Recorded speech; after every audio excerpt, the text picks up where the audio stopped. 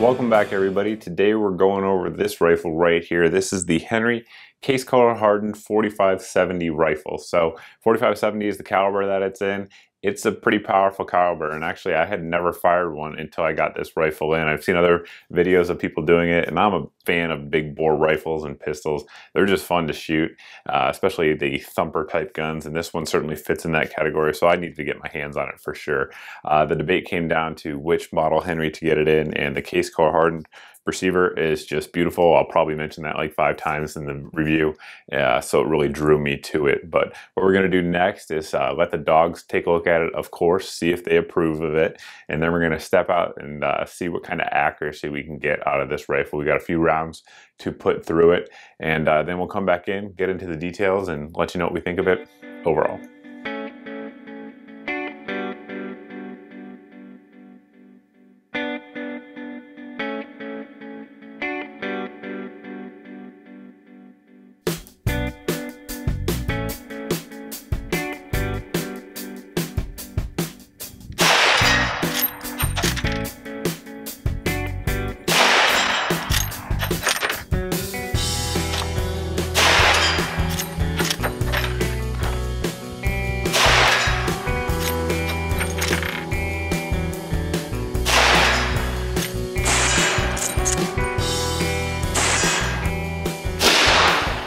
Time to test the accuracy of this beast. We have in the rifle right now, we have the 300 grain trophy bonded bear claws here from Federal. And target sound range 100 yards. It's pretty windy out today. At least it's kind of calm right now, but it's been windy. On there we have a 1x4 power scope. This is the Hilux CMR. For those who don't know, the 4570 is drilled and tapped for a Weaver 63B mount. So there's tons of those out there. I think they're like 15 bucks on Amazon. That's where I picked it up. Put that on there, and then put these medium worn rings on there, W-A-R-N-E. So it's a pretty solid little setup. Of course, the buckhorn sights work fine, but if we're talking about precision, a magnified optic really helps. So we're going to send a few rounds downrange to see how it does. Honestly, I know nothing about the inherent ballistic capabilities, if you will, in terms of accuracy for the 4570. So I'm going to find out just along with you guys do. So let's see what we can do. Last thing I didn't mention, CTK precision rest. So let's do it.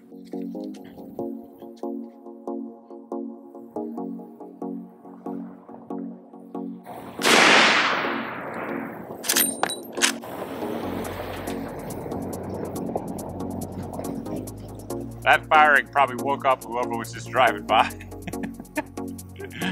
Anyway.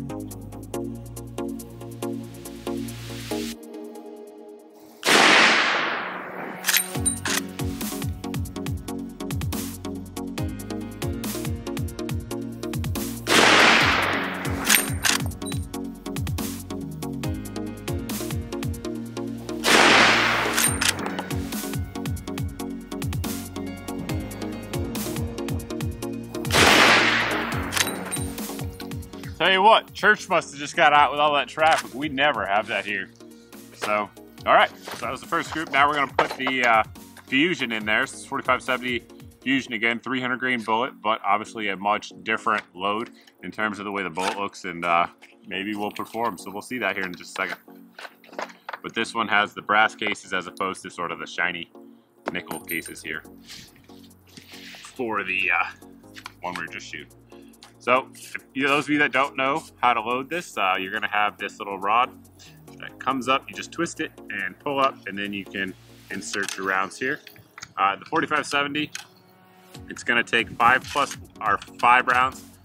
You could put one in the chamber and do 6, but then you have to drop the hammer, and it could be a safety issue. I'll leave that to you guys to decide. But there you go. And then at that point, you just bring the little magazine down, which is that golden part, and twist it into place, and that's it. That is the loading process. Pretty simple stuff. All right.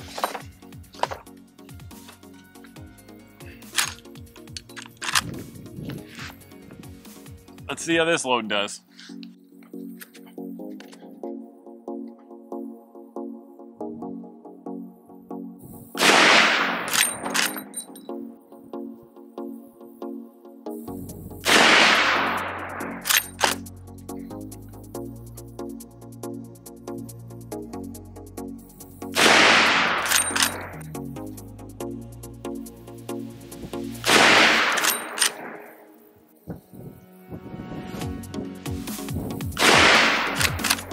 check it out. I'm very surprised, pleasantly so, by the accuracy of that first group that we saw there. Basically, just to let you guys know so you can see point of impact shifts and stuff like that. I was aiming right at the top, middle, right there of the black circle. So, of course, it was zeroed for the first load that you guys saw. Sorry about the wind, but that was actually in place during the review as well, or during the accuracy portion as well. So, center to center. Looking at 1.25 inches. Let me make sure I'm actually measuring the, yep, 1.25 inches on that first group. So very good accuracy. And then on the second group, we're coming in at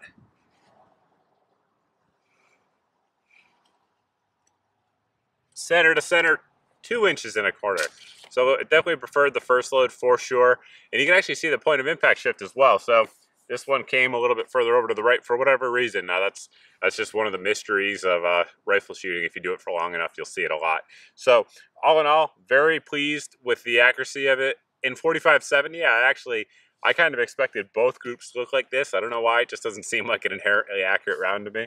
But to get 1.25 inch group out of it, again, Federal makes really good ammo. There's no getting around that. But pleasantly surprised for sure. Getting into the details of the rifle, we'll start with the barrel. It's an octagonal barrel, has a nice deep blue finish all the way around, and the barrel itself is 22 inches long, and it has a 1 in 20 twist, which is pretty common for 45-70 rifles. As you guys saw, certainly had acceptable accuracy out there, so you can't complain with that. Now, one thing I want to point out is that Henry makes several 45-70 rifles, and a couple of them, including the all-weather and I believe the big boy steel, have a round barrel, and they save a little bit of weight. However, for me personally, one of the reasons I went with the case called Hardened was not just the looks that we'll get into a little bit later, but the actual barrel is heavier by a good bit. So having that weight out there definitely helps soak up the recoil of the 45-70, making it really not bad to shoot at all. So barrel is beautiful and obviously shoots well, as you guys just saw. You saw the loading process out there at the range, but here's a close-up look. There's the knurled end cap, and you just twist it and pull out to load here through the bottom. Now you guys can see this 45-70 magazine tube is gigantic. I have large hands, and even that thing looks large next to my hands, so it's definitely big and kind of comical for those of you guys who are used to lever guns.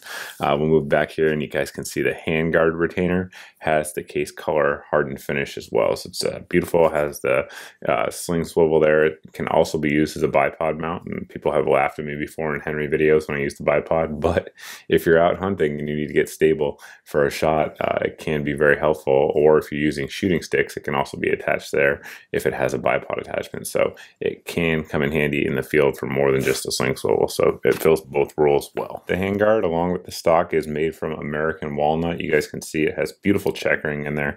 Definitely gives you a good positive grip on it and looks nice as well. So it does both jobs well. Now the rear sight here is a buckhorn sight, and you combine that with the gold dot front sight, and definitely gives you a very classic shooting picture. Now for me, it tends to not lead to the best accuracy. Again, that's with me shooting it. I've seen some videos online where guys are out there shooting this thing at 300 yards with the buckhorn sights. For me, I tend to do a little bit better with either a peep sights or a scope, which is why you guys saw a scope out there when we were doing the accuracy portion. That helps me. And the beautiful part about the Henry rifles is that the receivers are drilled and tapped, so that way you can put a scope mount on there, which you guys saw we had. So there's plenty of scope mounts out there for them. I think I picked mine up on Amazon for like 20 bucks and it worked just fine. So no issues there at all. Many different scopes will fit.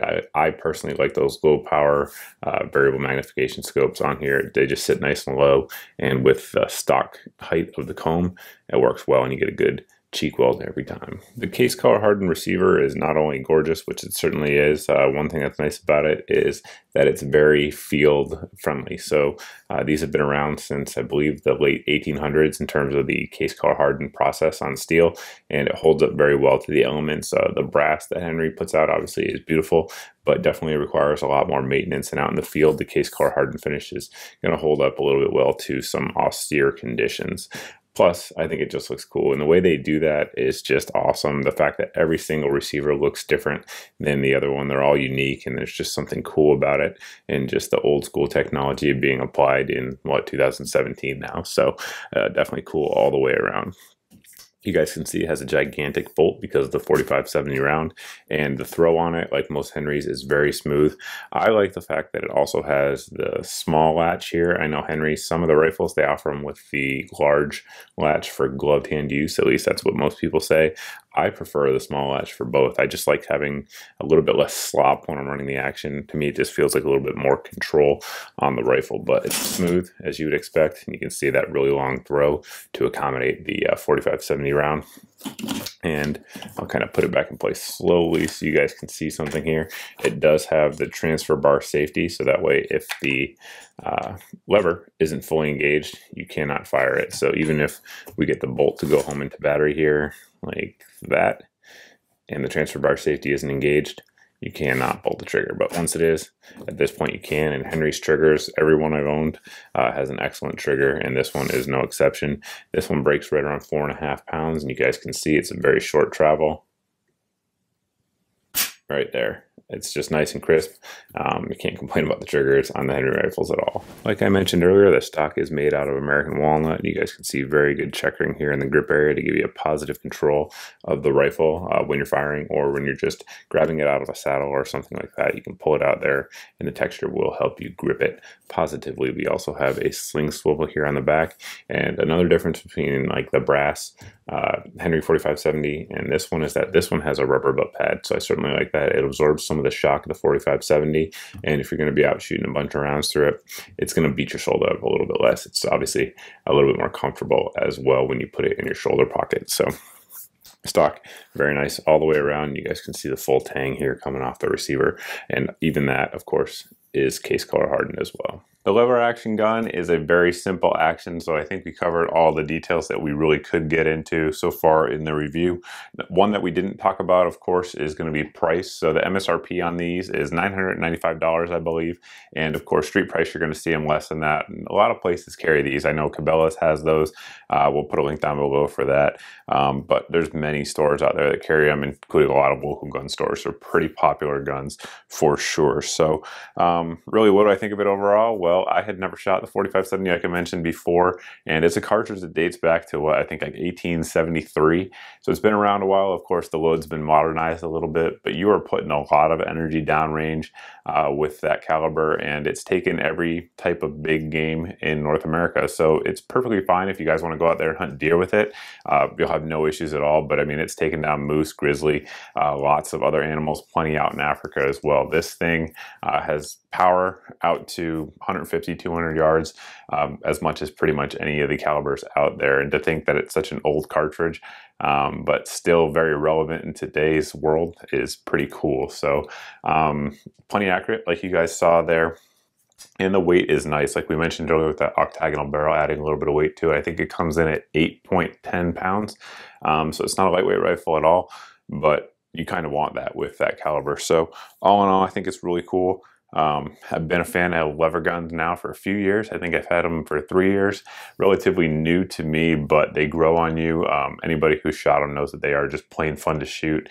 And in a big caliber like 45-70, it becomes a little bit more fun, at least for me anyway. I'm sure some folks out there would be a little bit intimidated by it, but for me, it's fun for sure. And for those wondering about the recoil, if you've shot a 12 gauge shotgun, you'll have no problem with this. It may actually be a little bit lighter. I guess that's going to vary on the load, both of the shotgun round and the 45-70, but it's comparable. And with the pad and everything like that on the stock, it's not bad at all. I wouldn't give it to like a new shooter, but for an experienced shooter, it's not bad at all. If you guys have any questions about the rifle or anything like that, you can always post down below in the comment section. You can also post over at my Facebook page as always. But thanks for watching, guys. Thanks for subscribing, and we'll see you in the next video. First shots right here. Never fired a 45-70 before. See how the shoulder legs it, or doesn't.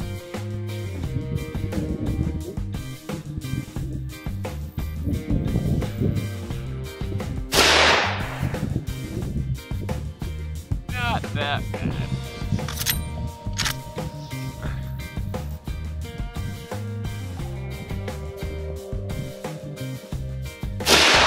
Me? Troll the trolls? Never.